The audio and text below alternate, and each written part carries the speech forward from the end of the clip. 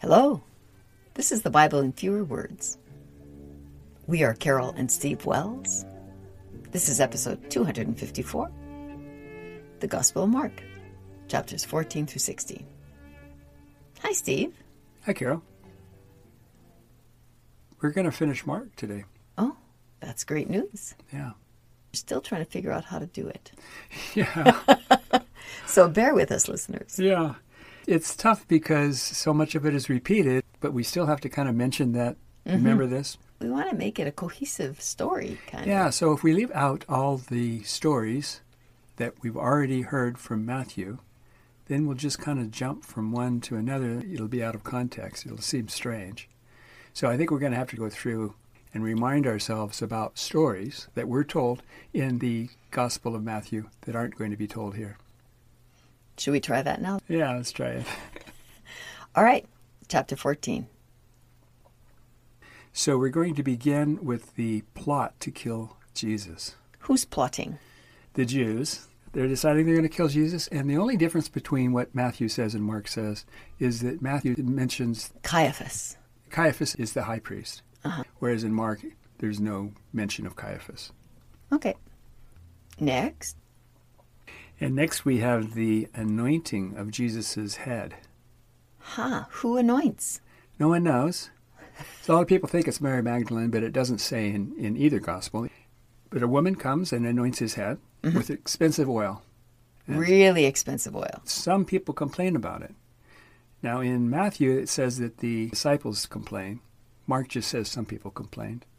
But Mark specifies how much it would have been worth. And it would have been worth A lot. 300 denarii would be about what a worker would be paid for a year's work. Yes. And so the people were upset, saying, hey, we could have spent that on the poor. And Jesus said, you'll always have the poor. They'll always be with you. I won't be. All right. I'm going to talk about the next one. Okay. Judas goes to the high priest and he says, what you going to give me? And so they agree to give him something. So in one of the Gospels he It's says... 30 pieces of silver, and in the other it's unspecified. All right. Then the Last Supper. So they're all hanging out together eating. Yeah, it's Jesus. the Passover meal. And Yeah. Jesus says, this is my body, this is my blood. And he says that one of you is going to betray me. The one who's dipping his bread with me at the moment here, Yeah. that's the guy that's going to do it. So he was kind of revealing it, that it's going to be Judas. But that's only done in Matthew. Mark Not doesn't in Mark. say. Okay.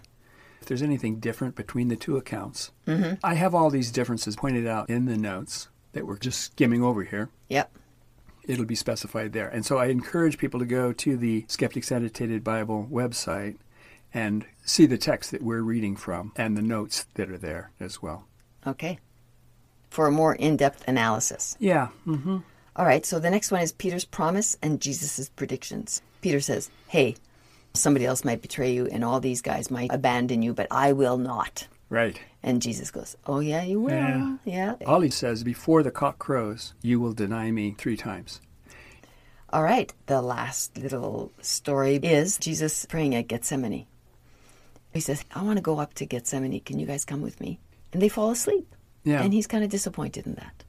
Jesus is praying in the Garden of Gethsemane, and then Judas shows up. Oh. With the chief priests. Yeah. And a bunch of armed people are going to arrest Jesus. So Judas comes up and reveals who Jesus is with a kiss. Someone cuts off the ear of the high priest's servant. Then all the disciples run away. In verse 51, it says, there was a young man wearing a linen cloth on his naked body. Okay. And then in the next verse it says, when the men grabbed him, he left his cloth and ran away naked. Huh. Yeah. So Who was that, you think? And no one knows who this naked boy was. He just had this cloth, and someone grabbed the cloth, and he ran away naked. And that's all we know. I guess he was one of the followers of Jesus, because they all ran away. Yeah. Some people have speculated that he might even be the evangelist Mark, the writer. The guy that's, yeah. Of course, Mark didn't really write it, probably anyway, right? Right. But, there's just all kinds of speculation about who this mysterious naked young man was.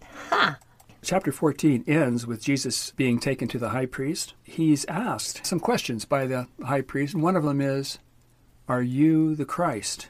And Jesus says, "You say that I am."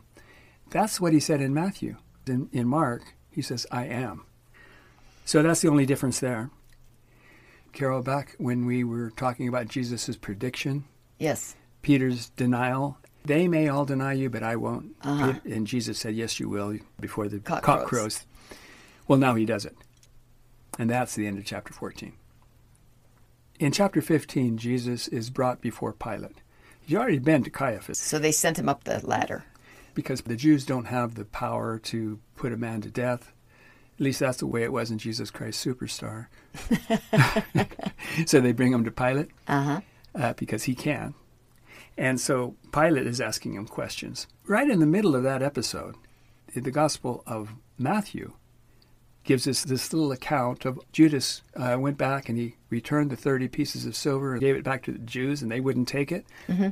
And then he went away and hung himself. Oh. That's in Matthew. When we're talking about Pilate, Mm-hmm. and Pilate is questioning Jesus, Yeah. that's where that story is told, yeah. placed right there, kind of in the middle of that interrogation. That does not occur at all in the Gospel of Mark, which is what we're doing. Yes. So Mark doesn't have any mention of Judas hanging himself. No. So he could still be hanging around. I mean, That's a good point. hiding in the bushes somewhere. That's a very good point. As far as I know, the fate of Judas is never revealed in the Gospel of Mark.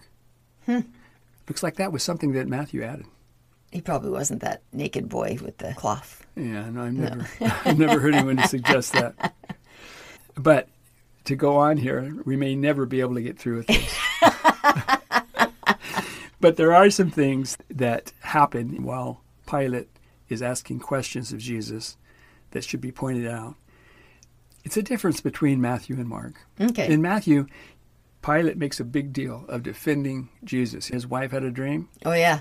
Don't have anything to do with this guy. No, he's a good guy. He's a good guy. Leave him alone. And Pilate tries. He says, "Look, I find no fault with this guy. Why should he be punished?" The crowd insists that he be crucified. Yeah. And in fact, they had a guy named Barabbas that was going to be offered instead, Yeah. and they wouldn't take it. And so they kept saying, "Crucify, crucify him." And so Pilate gave up. He washed his hands and said, "It isn't on me." And they said, "Oh, that's okay. It's on us and our children." We'll take this blood on our Right. hands. Yeah. That isn't in Mark. It's only in Matthew. Oh. Huh. So that's kind of a significant difference between the two. Yes. And then the soldiers are mocking Jesus. They do that in both. Yeah. Okay. And then Jesus is crucified. Yeah, and there's not much difference there. Even the words that are used that he says at the end, Uh-huh. and the words that people speak about, come down from the cross if you're really the Christ. Yeah. And then Jesus ends up saying, "Oh God, why hast thou forsaken me?" yeah, that's right. Matthew and Mark agree pretty well on the crucifixion. Okay. Then verse 40. After Jesus died, it tells us that there was a group of women watching from far away. And among them was Mary Magdalene, Mary, the mother of James and Joseph, Mary, the mother of James the Less and of Joseph, and Salome. Where's Mary, the mother of Jesus? She's missing. It's very strange that all of these Marys would be named, these mysterious Marys whose identity is really not very clear, right? So Mary Magdalene, Mary, the mother of James and Joseph, could be Jesus' mom. Because remember, Jesus had brothers named James and Joseph? Yes. So it could be Jesus' mom. But why would you describe her like that? I don't know. If it's Jesus' mom, you'd think it would just say Jesus' mom. Yeah. And then Mary, the mother of James, that would be the Zebedee's boys. Okay. And Salome, This certainly isn't the Salome that people think of who asked... for the head of John the Baptist, right? Yeah. It's not Herodias' daughter, No. but we don't know who it is. No one seems to know. Okay. So it's just a strange group of women that were there. All right, so then back to the crucifixion itself. So he's crucified and then dies. Yes, and the moment that he dies, the curtain in the temple tears from top to bottom, and Matthew says there's a big earthquake. So where is the temple? Everybody sees this? Oh, look, the curtain's torn. Oh, No. who knows? Okay. I mean, it's a story, you know. And an earthquake. People feel the earthquake, presumably. Yeah, there was a big earthquake. And people in Matthew's gospel, dead people got up and walked around the streets of Jerusalem. Mark doesn't mention that there was an earthquake when Jesus died, and dead people walked the streets of Jerusalem, as recorded in Matthew. Okay. And then Jesus' burial. Yeah, and that's pretty much the same. Mm-hmm. We had Joseph of Arimathea getting a tomb and Pilate agreeing. To let him take him down from the cross. Also, there would be the question of maybe they were taking him down before he actually died. Oh yeah. That wouldn't be good. No. Then he could rise from the dead pretty easily, right? Yes, he could. Yeah. Okay, chapter 16. When the Sabbath was over, Mary Magdalene, Mary, the mother of James, and Salome brought spices to anoint Jesus' body. They came to the sepulchre at dawn on the first day of the week, wondering who would roll the stone away from them. But when they got there, they saw that the stone was already rolled away. They entered the sepulchre and saw a young man sitting on the right side, clothed in a long white garment. Maybe that's the naked guy in the garden. Maybe, yeah. He said, "Don't be afraid. You're looking for Jesus of Nazareth, who was crucified. He is risen. Tell his disciples that he'll meet them in Galilee." The women were amazed and ran out of the sepulchre. They didn't say anything to anyone because they were afraid. This is the end of the Gospel of Mark. At least it's the end of the Gospel of Mark in the oldest and best manuscripts that exist.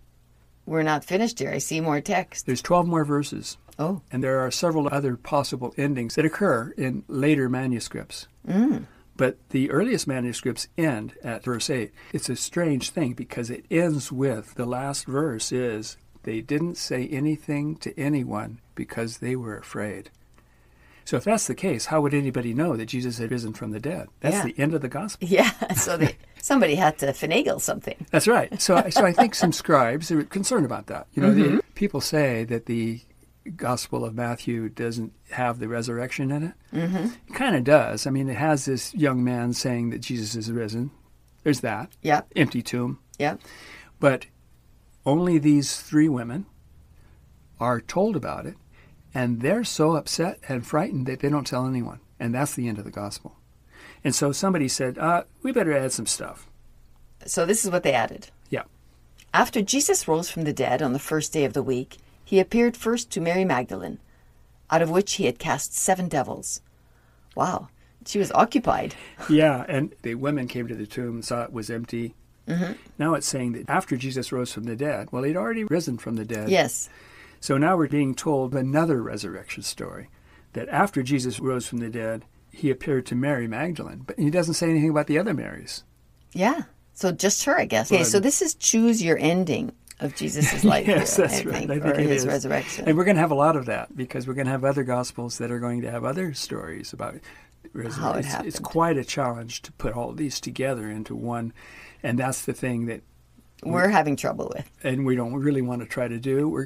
Right now we should be trying to understand mostly what is Mark's Gospel saying. Of course, the trouble is, now we're in the addition to Mark, the added ending. Yes. Whoever wrote Mark didn't even know about. No. But anyway, it starts with that. He appeared to Mary Magdalene. Okay.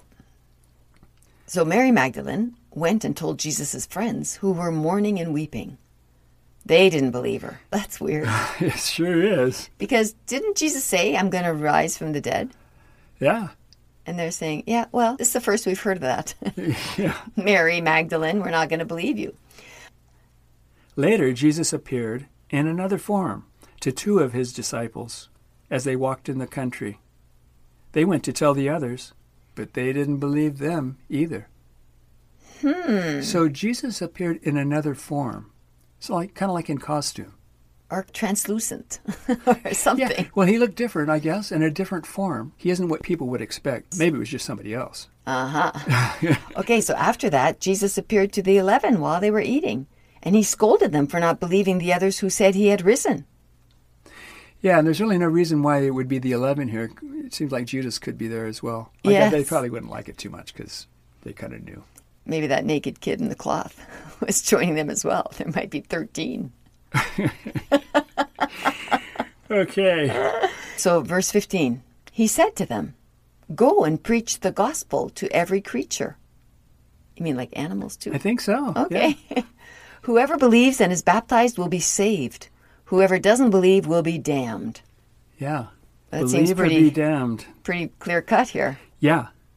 It's probably the clearest statement as to who's going to be saved and who's going to be damned. The only thing that matters here, you got to believe and be baptized in order to be saved. Otherwise, you're damned. These are the signs that will follow believers. They will cast out devils in my name, speak in tongues, handle serpents, drink poisons without harm, and heal sick people by laying hands on them. So these are the 5 sure signs of believers, according to the risen Jesus, which you couldn't have a much better source than that. Right? People should be speaking in tongues, casting out devils, handling serpents, and drinking poisons without harm, and healing sick people. So if you're not doing those things, then you're not a follower of Jesus. Yeah. Yeah. There aren't too many people that tried the poison thing. No. I haven't heard of anyone doing that. But there are a lot of snake handlers. A lot of those folks have died. Because there must be a certain level of poison that you can handle in your system before you die. There are a lot of snake handlers, but it's a very dangerous occupation. Yes. Because a lot of them have died. Verse 19. After Jesus said these things, he went to heaven and sat on the right hand of God. His disciples preached everywhere, with Jesus working with them and performing signs. Amen. Amen. I think we're done with Mark. I think so. Whoever added those additional 12 verses didn't do anybody a favor, right? No. Those are some hard things to swallow. Yeah. To save or be damned is a horrible thing to say. And then the crazy idea that you're going to have to do those 5 things, including drink poisons and handle snakes. That is weird. Very strange. Believe or be damned. That's pretty clear. Yeah. But it contradicts those other things that Jesus said. He never said that anywhere else, you know? Okay, Steve. Thanks for walking us through this. Yeah. Sorry that took so long. That's okay. It's probably going to be worse than Luke, because then we have to say, well, this is what Matthew said, and this is what Mark said. And this is what Luke said. Oh, my gosh. We can get through this. We can do hard things. We're half done with the Gospels now. Yeah. Perfect. All right. Thanks again. And listeners, thanks for being with us. See you next time. Bye-bye. Bye.